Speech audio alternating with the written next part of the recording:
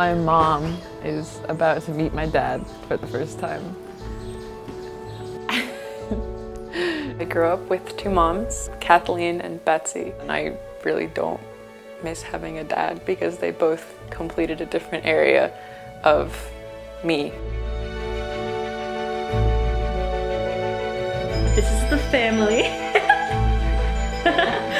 My sister, Sarah, and I I've always just had each other. And I love Sarah to pieces.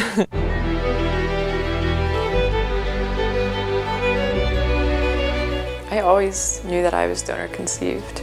We were imagining you 18 years from now meeting this guy, and we wanted you to like him.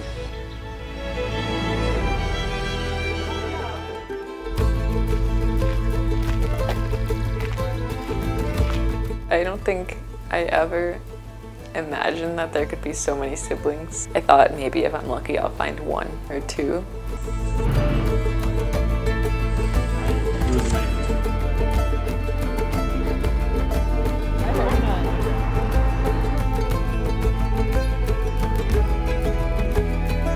I think we're still trying to feel around and figure out how we're family. It's completely uncharted territory.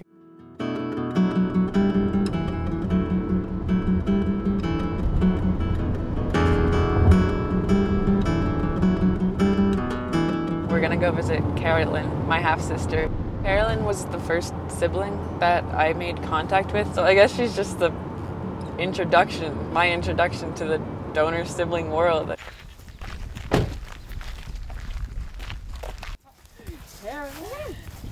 What's going on? Anticipation. Your haircut, when did that happen? That happened like a month ago. I just love mentioned it. Thank you. That's adorable.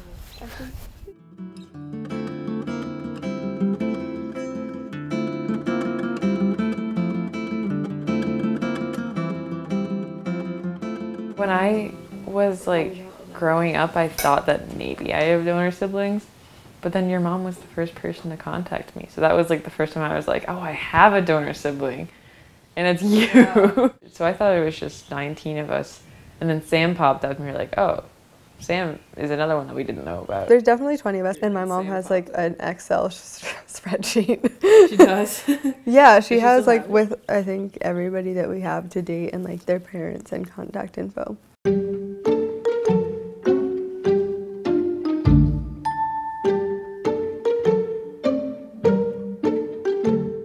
This is the sperm pipette, is that the word, that my mother used. And here you can see that it says 1317. I guess she got this on June 6th of 95. So she used a little vial and syringe to self-inseminate. And it came in the mail. It was frozen. She said that she warmed it up like so. I found out that my mom was actually in contact my entire childhood, and even before I was born, with other moms. Now that I'm 18, the rest of us are also adults. We have established our own relationships with each other. She had these probably in her freezer for 4 to 5 months before she decided today's the day that I'm gonna get pregnant. Donor 1317 was originally approved for donation in November 1993. Since the release of his semen, we have achieved 6 confirmed pregnancies. The donor continues to be healthy. That is so medical and scientific.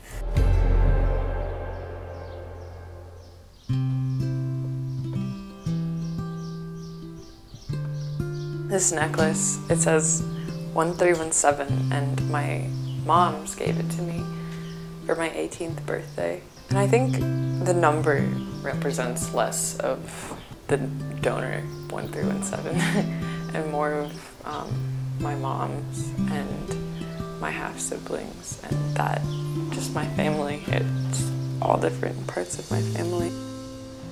When we were starting this process, first of all, there were 2 sperm banks we were aware of, both in California, that had a known donor program.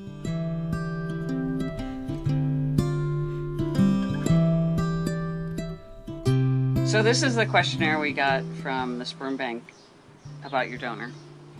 Why do you want to be a sperm donor?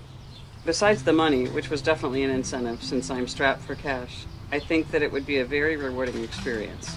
If I never have kids, then I would want to know that I've given that opportunity to another couple.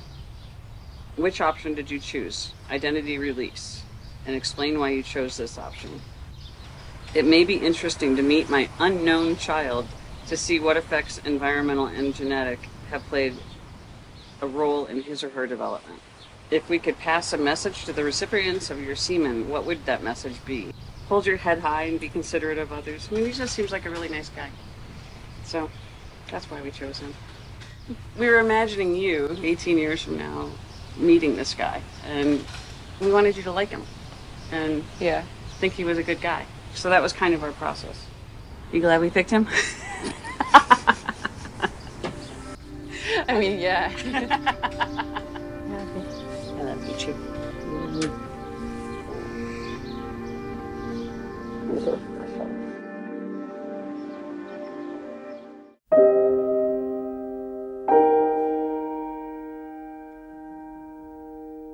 Kathleen and I got together when we were 23 years old, so we were quite young at the time. She was the kind of person that would walk in the room and light it up.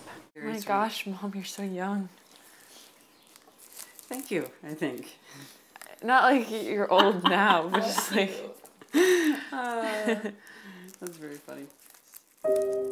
For the 3 months that she lived after her diagnosis, she did more living than most people do in a decade, if not more. Julia, this is when we were on vacation the week before your mommy died.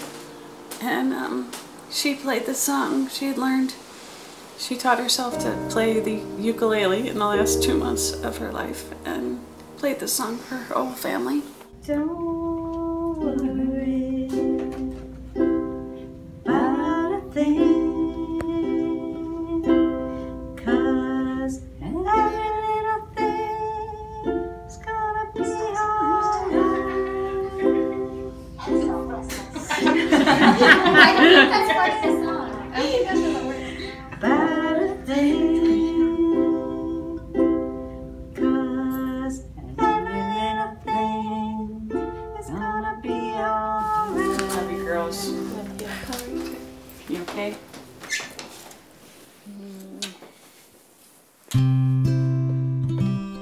Kathleen was very insistent on making sure that we used the Sperm Bank of California because we were allowed to have a known donor program from that. We didn't have any rights to the donor, and he didn't have any rights to us either. Julia was the only person that could make contact. Julia was born in 1999 in January, and she was conceived 5 months before Google was founded. So there was no chance in our minds that any of the Dibblings would ever be part of the picture. It wasn't that we didn't want them. It just never crossed our mind.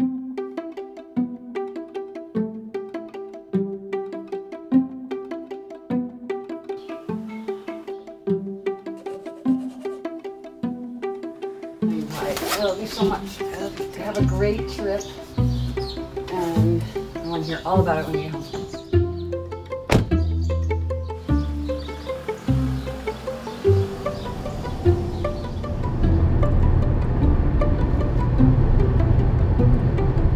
We are on the road to Syracuse, New York, where I'm gonna meet up with 3 of my siblings, George, Mari, and Samantha.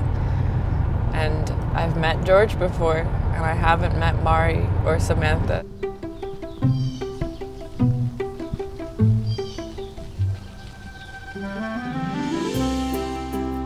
What's up? Wait, I'm supposed to. So they've Oh, fucking hell. Good to see you. It's good to see you. Hi, I'm Mari. It's nice to meet you too. Okay, wow. Dude, you see what I mean? I think they look so similar. The eyes. Yeah. Wait, wow, wait. Your can nose you- and your bone structure. Wait, I think it's your Your nose. eye. Already. Too. And your Yeah. nose. Yeah. Oh my gosh. Okay. You guys want to sit So down? sit. Small hands. Small hands. I have huge hands. What? Oh, I have ginormous. yeah, you do. Yeah. I have bigger hands than my brother. We have Both the of us. exact same size. I never really wondered about the fact that I might have these like half-siblings, siblings. I like more calling them like sisters and brothers because I'm trying to get more used to the fact that they are like my sisters and brothers. Now it's really become a much bigger part of this whole sperm donor story to me than the father aspect of it. It's so grody that like other people's parents had to have sex. Like, I know, right? weird. Exactly. I know, right? Like up to like I did. Science children.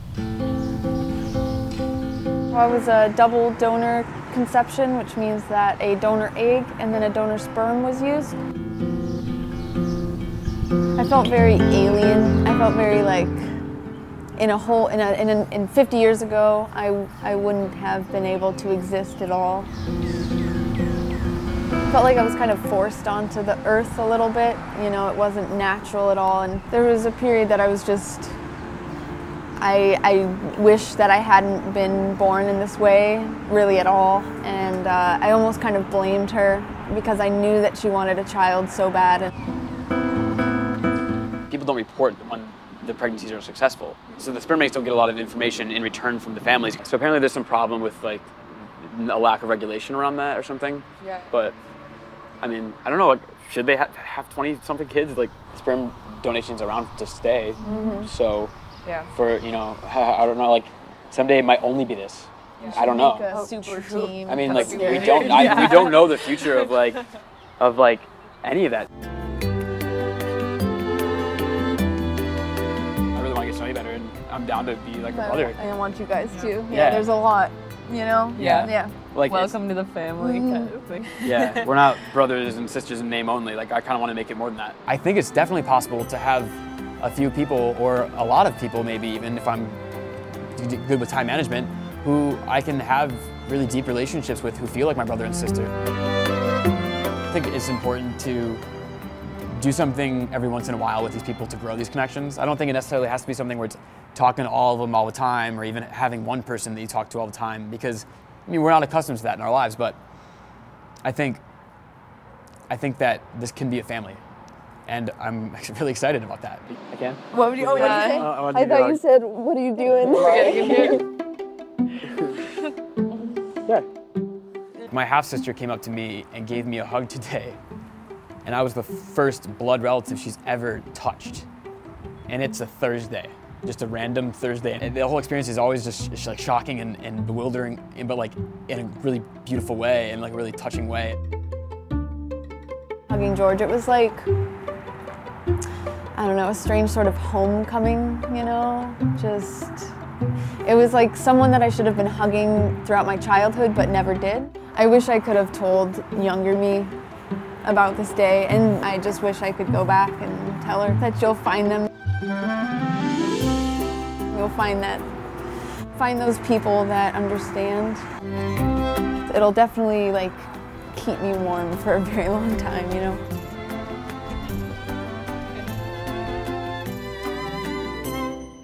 We're still figuring out how family works and how our family works.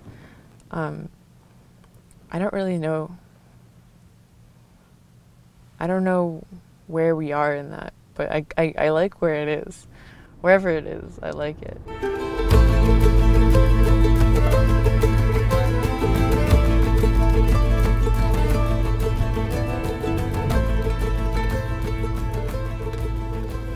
Really only about 3 to 5% of all potential donors actually become donors. It's kind of an exclusive club.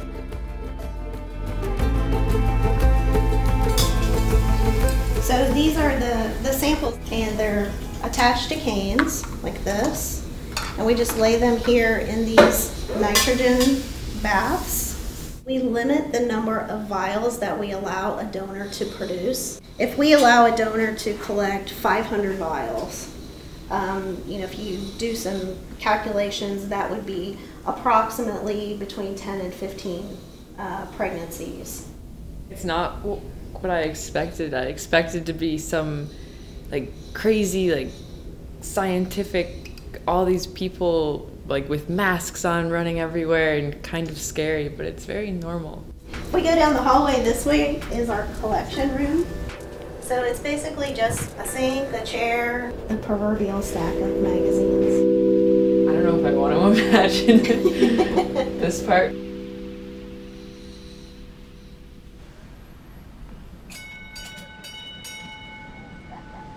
I'm at a restaurant in Cleveland, and I'm here to meet with Wendy Kramer, who's the founder of the Donor Sibling Registry. I'm excited to hear the other sides of the conversation. There are donors who email me and go, wait a minute, my sperm bank promised I would have no more than 10 kids, 20 kids. I'm looking on your website and I see 67 kids. What the heck? You know, and this happens all the time. Sperm banks need to be held accountable. The reproductive medicine industry has worked really hard to stay unregulated. In the UK, they say, you know, donors can't be paid and, you know, a limit of 10 kids. But the problem is all those laws are meaningless when the majority of all people that use donor sperm are importing from US sperm banks.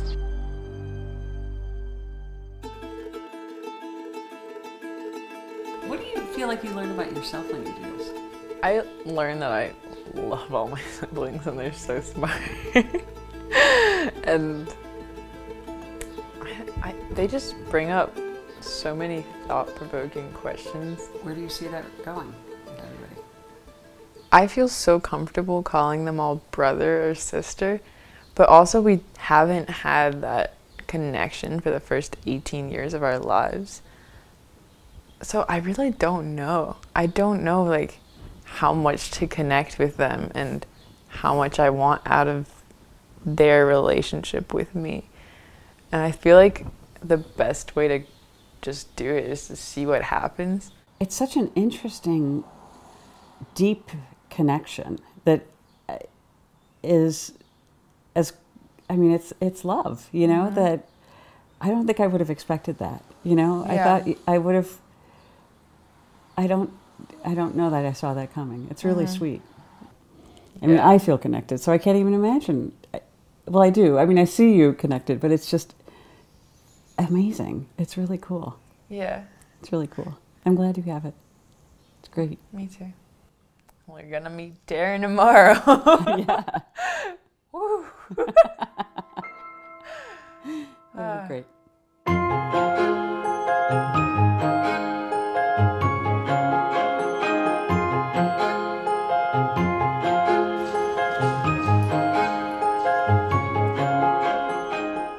My mom is about to meet my dad for the first time.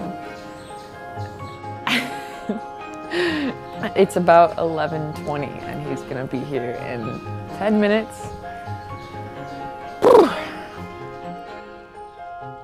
From when you were like 10 years old, 9 years old, you called him Don. Don was my nickname for him because we didn't know. Right, we didn't know who he was.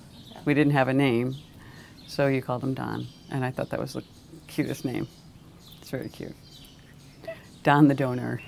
I'm a bit anxious, I have to admit, but I'm channeling your mommy to be grounded and clear and thinking of what she might want to ask him.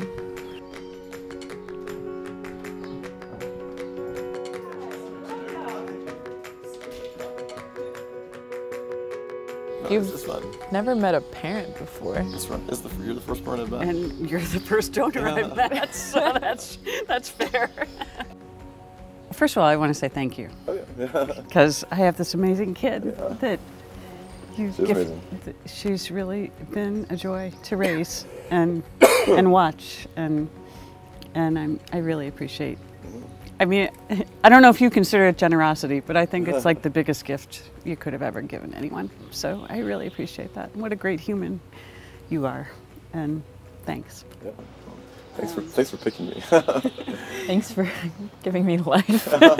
I'm Darren. I'm 44. I'm from Southern California, and I work in computer science, software development. Did you ever worry about the parents, I guess? Like whether there was going to be a bad parent out there, and like, did you feel responsible for that? When I first donated, I think I was about 19.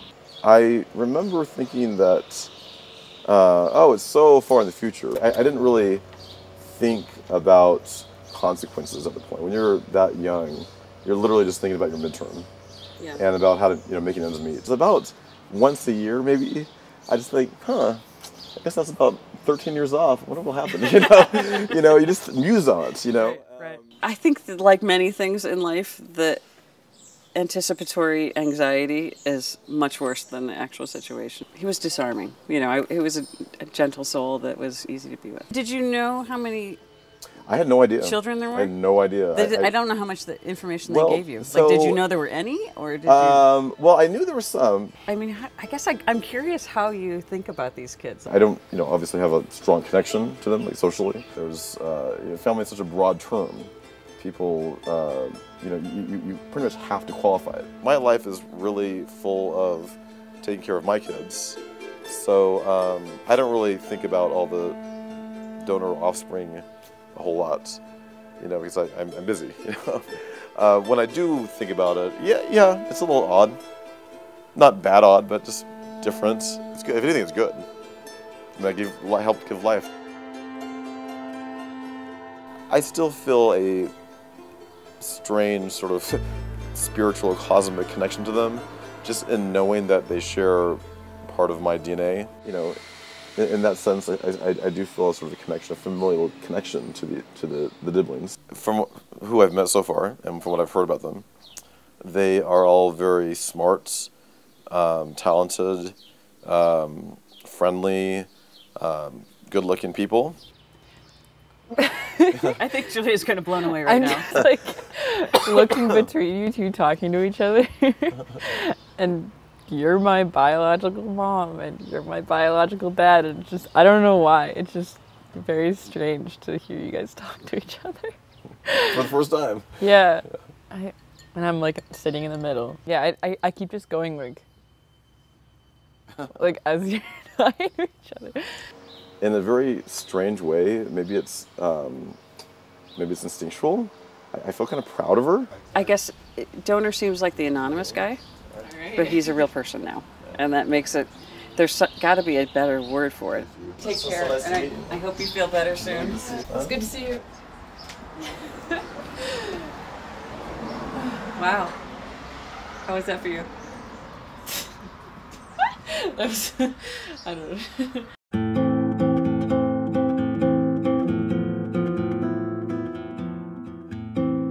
Before my mom died, she left me this note. I was at college my sophomore year, in the middle of my midterms, and I got a call from Betsy. She said, "Julia, you have to come home." After my mom died, I found this note that she'd left for me. So I kind of just keep it there. It hasn't moved. It makes me happy. Every connection that I've made in the last 2 years even has shaped my idea of what family is. I have gained a lot of family, and that was so much more than I would have ever thought it could be. But I also never thought I could lose such a big part of my family.